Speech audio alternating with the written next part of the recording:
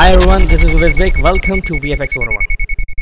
What's up guys? Thanks for tuning in. Adobe released one more new software about visual effects. Yes, I'm talking about Adobe After Effects CC 2020. Let's talk about top 5 features. First feature is about real-time play video. Most of the editors complained about the After Effects. After Effects cannot play the video in real time. Now Adobe solved this problem.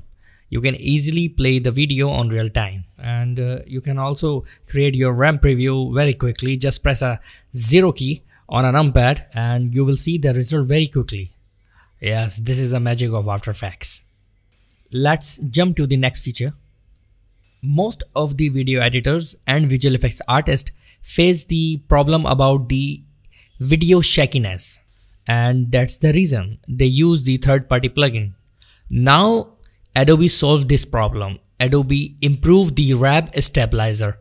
You can easily remove the shakiness on your footage very smoothly and quickly. Third feature is about track camera. In VFX industry, most of the visual effects artists wants to track the camera. Track camera take a lot of time in previous version, but in After Effects CC 2020, you can track your scene very quickly, and you can apply any kind of text and 3D object on your scene. Fourth feature is about rotoscoping. Rotoscoping is an animation technique that animator use to trace over motion picture footage frame by frame to produce realistic action.